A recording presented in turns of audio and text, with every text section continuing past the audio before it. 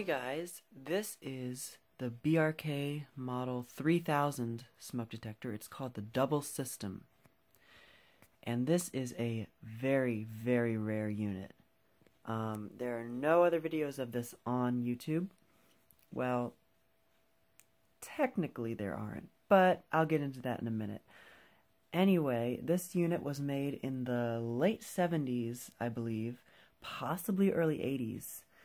And I'll get into why I say that in a few minutes as well.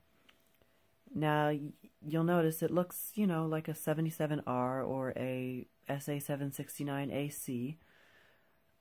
This is a battery-powered unit, but you might be saying, well, why are there wires sticking out of it? Well, I'll get into that in a minute. And also, you may be wondering, why are there two test buttons? But it will all become clear in a few minutes. So yeah. I got this detector as a gift from my parents. I got it brand new in box. In fact, here's the box right here. It was sealed, never opened, never used, just completely new in box. So yeah, I got to open it for the first time, and it's bright white, mint condition, perfect, it's beautiful. And then it also came with this battery, this old Energizer, and this is one of the reasons why I say it's probably a little bit later, because it did not have a Mallory. Typically, the older 70s ones came with Mallories. This one came with an Energizer. It's a cool old Energizer. I don't have any of these yet, so add this to my collection of old batteries. Anyway, so let's get into the inside of the unit. So take off the cover, which is like I said, a cover very similar to the 77R and SA769AC. But if I take the cover off, you'll see it is completely different. So you can see here why they call it the double system smoke detector. It has two sensors. It's actually a dual sensor unit. This is the very first dual sensor unit that BRK ever made. So right here you have your normal coffin-shaped ionization sensor, and right here is your photoelectric sensor. And it uses a modified 77R PCB. And I'll get I got my 76RS right here. You can see it's the same shape, and the horn and sensor are in the same place. Well, relatively, the sensor I just noticed is flipped around, and the test button is on the ionization test button is on the other side. But yeah, it's a modified 77R PCB. So it has, like I said, two buttons. There are two buttons for each sensor. So the ionization test button is the normal tiered test button, and the photoelectric test button is on top of the photoelectric sensor, and it's kind of shaped like the tip of a black crayon. So we call this one the crayon button, I guess. I don't know. So the horn is here. It's the regular Kobishi CLB27 brass squealer. So yeah. And then here's the cover, the inside of the cover. It is actually the exact same as the 77R cover, except it has an added hole. This hole down here was added because it does fit on the SA76RS's base, as you can see, but there's an extra hole. So that's what the 77R would look like. And the cover from the SA76RS would ideally fit on here, but that ionization test button is in the way. So some interesting things of why I think this detector is from the late 70s or early 80s. Well, first you'll see the color of the circuit board. The color of the PCB is red. Well, it's white with red markings. That was used in the 80s on the 79R PCBs, whereas these are all tan with black markings. There's an LED under the test button. So that's interesting, because we all know that the 77R PCB did not have an LED under the test button right there. The sensitivity adjustment knob is in the way. But these have LEDs underneath the test buttons. There are two sensitivity adjustments. One right here, I'm guessing, is for the photoelectric sensor, and then the one right there is for the ionization, I'm guessing, once again. And there's no test socket on board, and no traces for a test socket. Like there are on there. You can see the test socket traces. But there's none there, unless it's underneath the photoelectric sensor, but Nope, that's just a bunch of resistors under there. So, yeah, let's talk about these two wires here. Now, this is, like I said, this is a battery-powered unit. It's not hardwired with battery backup. It's strictly battery-powered. These two wires are actually interconnect wires. So, this is BRK's very first attempt at interconnected battery-powered units. Now, this feature was not continued on the 79R, obviously, but it was actually brought back in a separate model, the 79 DCRI, which is that rectangular or square model, using the same cover as the SS, or the same base and cover as the SS74. And they had interconnect capabilities with that, and it also, I think, had a relay in it, or able to connect it to a relay. I don't know, I don't have one. But yeah, so that's a very interesting feature. Yeah, so this is just such a strange detector. It's really rare, like I said. Now, on the inside of the cover, this black plastic is actually oriented right here, and the inlet, smoke inlet for the photoelectric sensor is right there. I don't know how, yeah, you can see it right there. That's where the smoke goes in. So that, I guess, is so that the photocell doesn't see the white plastic and think it's smoke. I guess that's why they did that. Now, put the cover back on and turn it over, and here's the back of it. There's the label.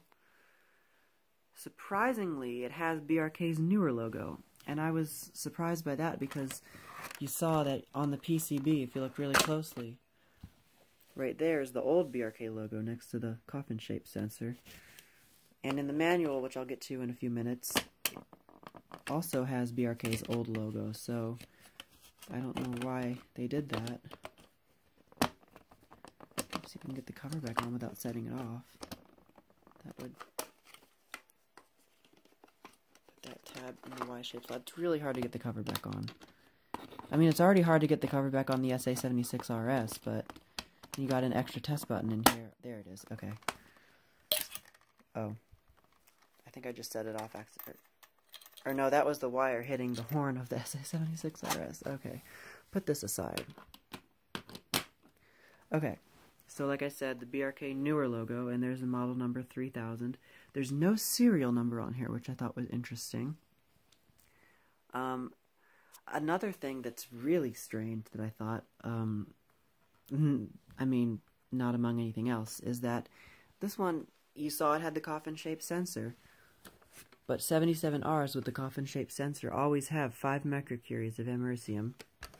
This one only has 1, so again, just a clue that maybe this one was very late in the 77R timeline. So, and then of course it has that S-1208 that every single BRK detector has. I think even the ones today have that. Okay, so First Alert actually did make a version of this, or BRK made a version for First Alert, for the First Alert label, and it had the same cover as the SA76RS, except it had another hole down here for the test button, for the second test button. Well, actually, it would have been the ionization test button because the test buttons are swapped on this one. Sears also rebranded these. They had a version with the Sears, classic Sears cover. And Nathaniel Enland on YouTube has one of those. He has a video of it. I will put a link to his video in the description. But, like I said, there's no video of the original BRK 3000. So Nathaniel's video right now is the only other video of one of these. His doesn't have the wire, well, his has the interconnect capabilities, but his doesn't have the wires for the interconnect, the wiring harness.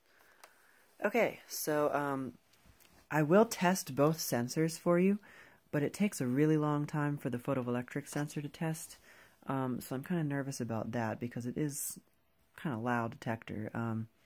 So I'll test the ionization portion with pushing the tier button.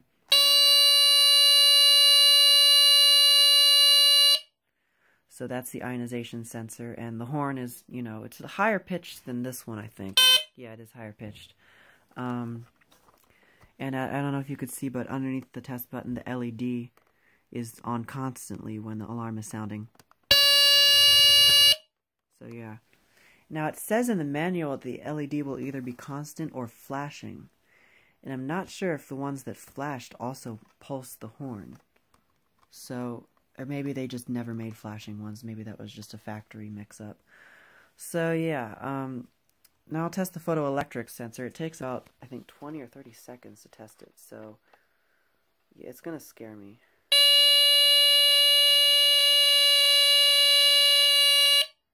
Well, I did not expect it to go off that fast. I tested it like an hour ago, and it took like 30 seconds to go off. Okay, let's see if it'll do it again really quickly for us.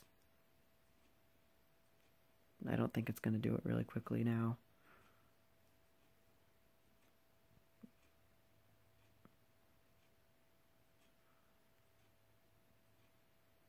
Whatever, we'll let it go off.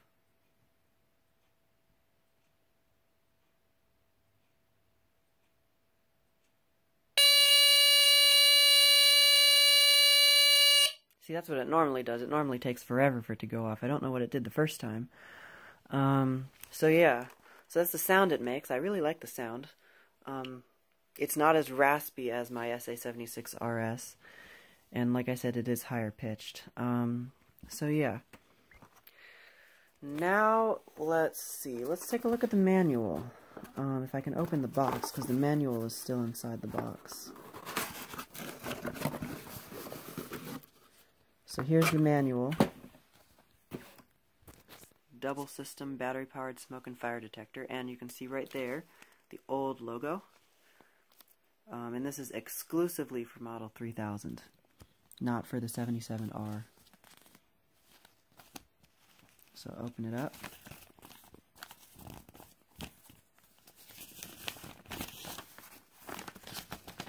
I probably should have used a tripod for this, but you know, whatever. So here's the front page.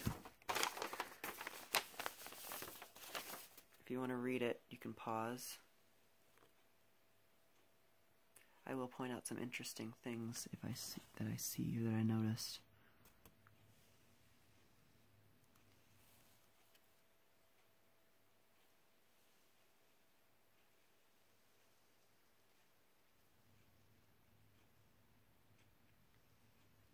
I like how they recommended you put this in a kitchen. Even though it's an ionization as well as photoelectric, it'll still go off with false alarms. Oh, and then it tells you not to put it in kitchens. Right underneath of it. Okay.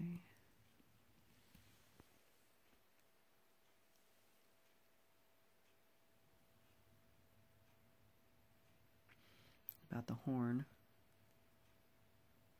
And here's about the interconnecting feature. See, all you do is you tie the yellows together, tie the purples together, and then when one detector goes off, senses smoke, the horn and the other detector will also sound. And here's about the radioactive material. There is no date or copyright date on this, so like I said, I don't exactly know when it's from. And there's the diagram of the unit. See, the unit in this picture has a Mallory in it. Mine came with an Energizer.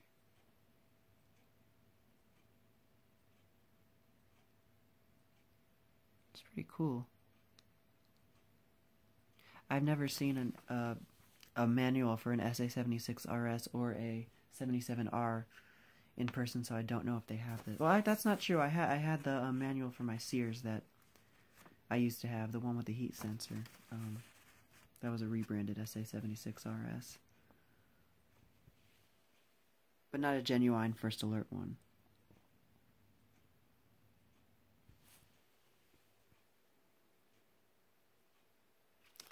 Model 2000. There was also a 2000. I don't know what that would have looked like. So, yeah. Testing. Now it says on here that the photoelectric sensor will go off within 1 minute. Now I think that's a little bit of a stretch. And then the ionization, they say it'll test in at least in about 10 seconds, but no, it goes off instantly. They all do.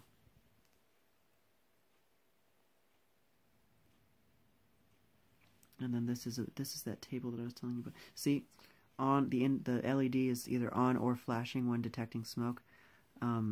That's what I thought, because this one's on continuously.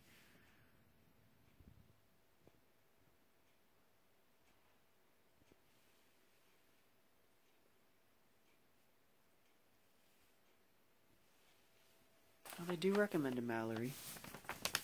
This was still being made when Mallory was still, or when Duracell was still part of Mallory.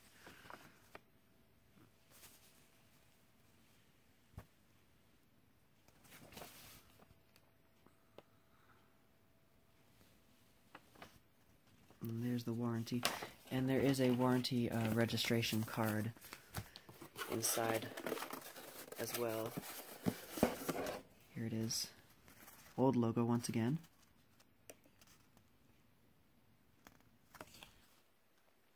That's pretty cool. That's all faded and yellowed, I guess, from the cardboard. And the mounting hardware is in here as well. Let's see. Old flathead screws. Anchors don't look too different from the ones made today.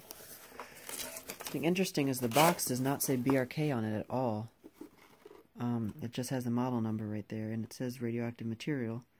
3000, I don't know what the 59P1 NRB III is, but yeah. And then fragile on that side, fragile on that side, fragile on that side. And then there's information about the maker of the package. So I'm guessing that these were contractor models then. I don't know. So, I think that's about it for this video. So that's the BRK 3000 double system smoke detector. Yeah, thank you for watching, and more to come. Let's do one more test. Alright, bye.